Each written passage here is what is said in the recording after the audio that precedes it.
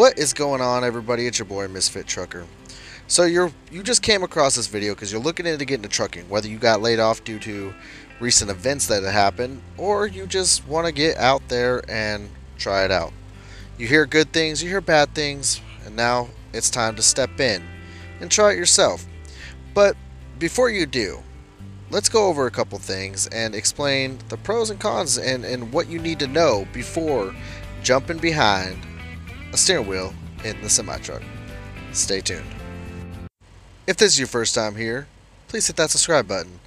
Hit the bell notifications for every time I upload. And well, if you like this video, maybe think about, leaving me a thumbs up as well. Trucking isn't for everybody. It's not getting behind a steering wheel and driving. No, that's a common misconception. You want to get into truck driving, you need to ask yourself these important questions first. Why do I want to be a truck driver? Was I raised in it? Does it seem like good money? Was it the old Western movies like Smokey and the Bandit? Most people that get into trucking were raised into it. A lot of people went to truck driving school because they felt a new career was needed, but a lot leave within 7 years. If you get past, just like a marriage, that 7-year mark, you're in it for life. And that's something to be proud of. So, here's one thing you're going to need to know. 1. Trucking is not cheap. Whether you go to school, or you go through a company, or you have somebody train you, which a lot of companies will not hire you unless you're being trained by a school or another company. You can't be trained privately. Trucking is going to be expensive. The travel, the food, and if you can't get a grant, the school. Now, second thing. If you decide to go to school or you find a school that trains you, now it's going to come to the point of where do I work? What company to go to? What company pays the most? You're going to see a lot of different perspectives online. It's up to you to do your research in choosing your first company that you go to. Be worried though. A lot of these big companies use social media sites as well. And recruiters will try to recruit you from them, and you got to make sure you do your research and don't follow the first company that comes to mind. Check them all out. Use your social media to your advantage. Find out what the reviews are. Get advice from other drivers that work there. And also, careful of posting stuff on social media if you're working for a big company, because they will see it as well. So if you find a company, careful what you post. Getting into the trucking requires going through a lot of traffic, and you're going to have to learn to have patience. Traffic is going to be your biggest test. I know I used the scene earlier, guys. Stop typing. But when you get into certain cities, you'll notice the stress level will immediately change. You got to learn to control it, and patience will be your biggest thing. Same with dealing with construction. Same with dealing with brokers and receivers. You're going to find out that co-signers, shippers, receivers, brokers, all those people, they're going to frustrate you. They're going to be making your day a little harder. And breakdowns. Breakdowns will also happen. It's going to happen. It will occur. You must be able to calm down, breathe, and be stress-free. The reason why I mention that is because you're going to see that a lot of drivers die of heart attacks, or they die of strokes. They die of poor health. Stress does affect your health. It affects your mental health and your daily health. So make sure you're at peace with yourself. And don't worry, you're going to have days where you're getting the California hellos and you're giving everybody else the California hellos. But understand that it is a stressful lifestyle. Oh, and truck stops. Truck stops can be stressful too. Late night trying to find parking and trying to get fuel. Oh yeah, that's my stress. You're going to have to learn a lot of laws and deal with the police or DOT quite often. It is not a unnormal thing to deal with DOT officers at least once a month. Now I know some of you guys out there are going to be like, oh well, I don't ever see DOT. I haven't seen them in 20 something years. We get it. You're perfect. Stop typing. Because trucking is one of the most dangerous jobs in the U.S., we need the DOT to look over some people's trucks that don't know how to maintain it. Trucking can be very peaceful. You go into a lot of quiet places. You see a lot. And if you choose the right company, you get the experience in, you can make bank. The average truck driver makes about $50,000 to $80,000 a year, sometimes more. Hey, look at me. I actually ran out of B-roll footage and I wasn't going to go walk around. So, getting lazy now. But one thing you have to understand is trucking can give and trucking can take.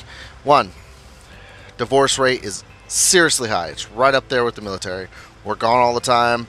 Jody's be moving in, taking over your woman, or the driver decides to cheat.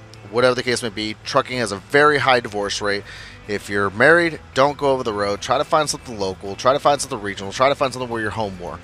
If you're over the road, it's a very low chance you'll make it. Second, isolation. You will see that a lot of truck drivers have YouTube videos or a YouTube channel. A lot of truck drivers have blogs. A lot of truck drivers have Facebook. Like, we have so much time on our hands. This is kind of all we got, right? Like, this is how we pass the time. We watch YouTube, we watch Netflix, Hulu, all that stuff.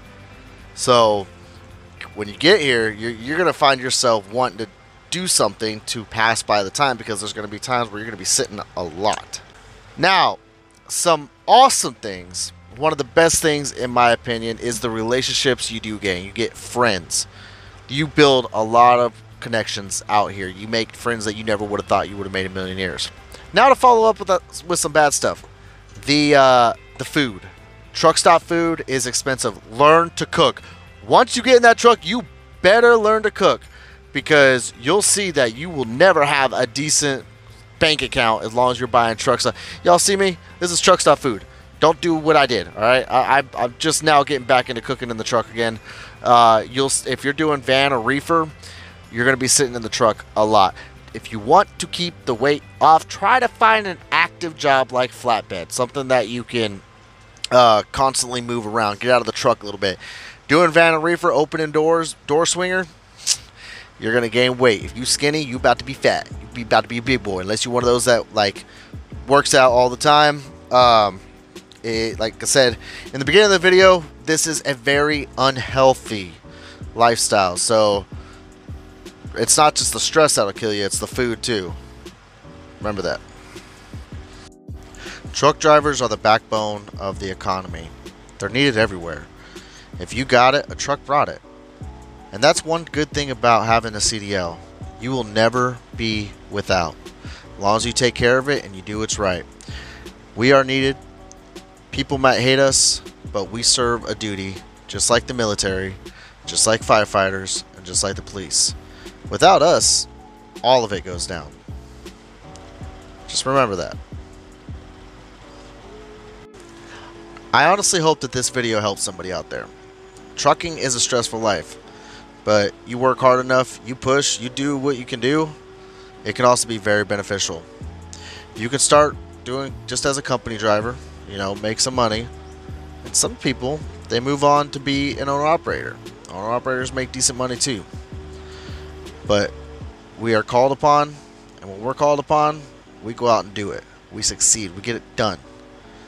Regardless of the hate, regardless of the trucker talk, drivers, we're all brothers and sisters out here. We just fight, you know. So I want to thank you all for watching. If this is your first time here, I know I said at the beginning, please consider subscribing. Hit that like button. Go check out Road Tales Podcast and Trucker Stories on Facebook. We also have a website, semitruckdriver.com, and we're going to be doing more. Try to help newer drivers. I haven't done a video where I helped newer drivers lately, and it's been a while. You know, I've been driving about 6 years. I'm still new technically, but there's so many videos out there that give the same information. So thank you all for giving me a chance and watching mine.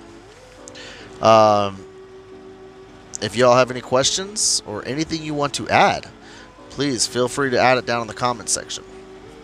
We get questions all the time, and sometimes I can't get to them all, but when I do see them, I will answer them.